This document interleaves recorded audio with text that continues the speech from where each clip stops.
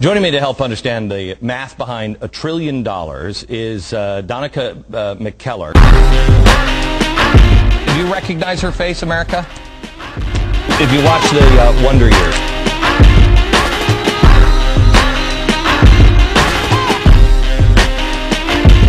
This country loves math illiteracy for whatever reason. People are proud to say, oh, I can't do math. But nobody would ever say, oh, I can't read.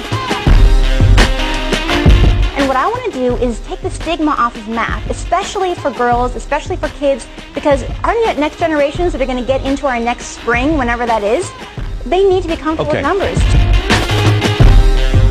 Why should we do math in our heads? We have apps on our phones and calculators. Apps and calculators are great, but getting good at doing math is important too. Doing math is like going to the gym for your brain. We have brains for a reason, and we need to give them regular workouts to keep them in shape. Divide any circle circumference by its diameter, and you'll always get pi. Or if we manipulate this equation by multiplying both sides by d, we'll get the good old circumference formula.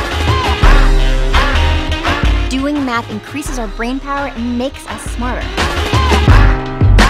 I'm writing books. I've got Math Doesn't Suck, which is for ages 10 to 12 years old. Kiss My Math is for ages 12 to 14. I'm attacking the problem from that age, from that perspective, so that when these kids get older, they will be more responsible with their money, and they'll know that numbers mean power. Yeah.